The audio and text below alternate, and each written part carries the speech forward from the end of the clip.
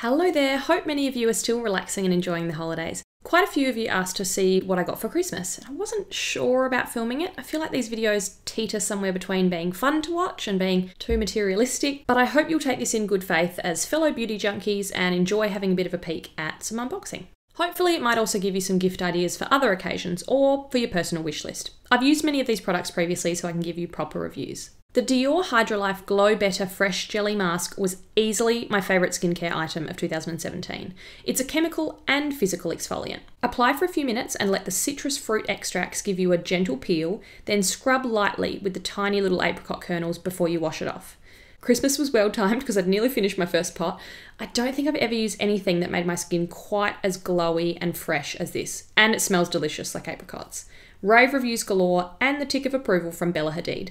After my skin has been freshened up, I'll hydrate it with the Gelique Rose Moisture Plus Moisturising Cream Mask. I've been wanting to try this for a long time after reading that celebrity facialist Nicola Joss uses it in all of her treatments. She pampers famous faces like Meghan Markle, Gwyneth Paltrow, Gisele Bündchen, Kate Moss, Kate Winslet, Kate Blanchett, all of the Kates you'd want to look like, basically. Really looking forward to trying this out. By Terry Baume de Rose is a dream gift, the sort of luxury splurge that you might not be able to justify yourself but would love to receive as a present or buy with a gift voucher. It might be one of the most famous lip balms in the world, and after a few uses, I believe the hype. Besides the heavenly rose scent, it feels slightly thick like a lip treatment and has been really hydrating.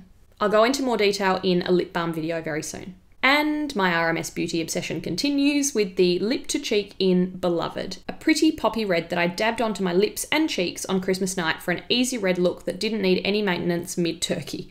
I've had a lot of requests to do an RMS brand review, definitely doing one, but I'm just waiting until their new Wild with Desire lipsticks are launched in Australia. Big Aesop fan, and my relatives have clearly cottoned on. I always feel proud when I see their beautiful stores around the world, knowing that it started down under on one of the main streets of Melbourne. Their Geranium Leaf Body Cleanser is my favourite body wash. I love the soft geranium scent, foams really well and doesn't dry your skin out.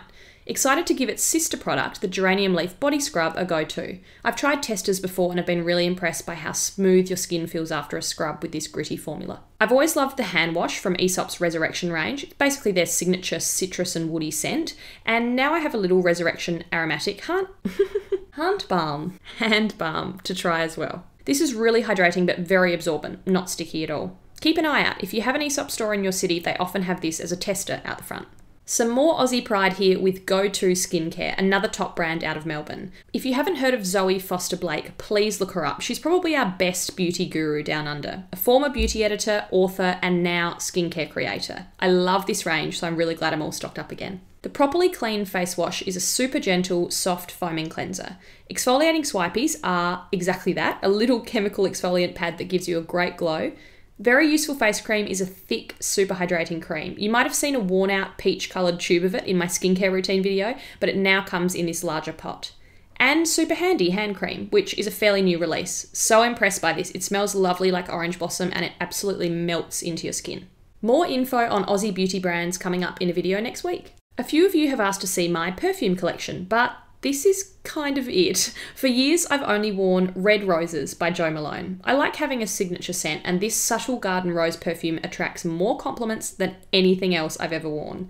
But I also like Wild Bluebell these days. My mum must have been sick of me stealing hers, so she gave me this smaller bottle. And as I mentioned in my Meghan Markle makeup video, it's the future royal's favourite scent. Finally, some Glossier bits and pieces one of my cousins very kindly brought back from New York for me. Stocking up on Priming Moisturiser Rich, one of my favourite hydrating smooth night moisturisers, and the regular Priming Moisturiser, my morning base every single day that keeps me hydrated and dewy.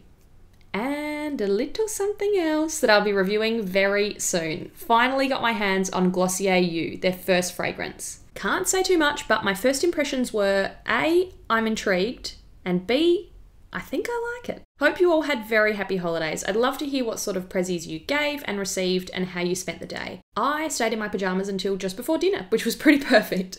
Nearly New Year's Eve, and there's a special video on the way tomorrow. See you next time.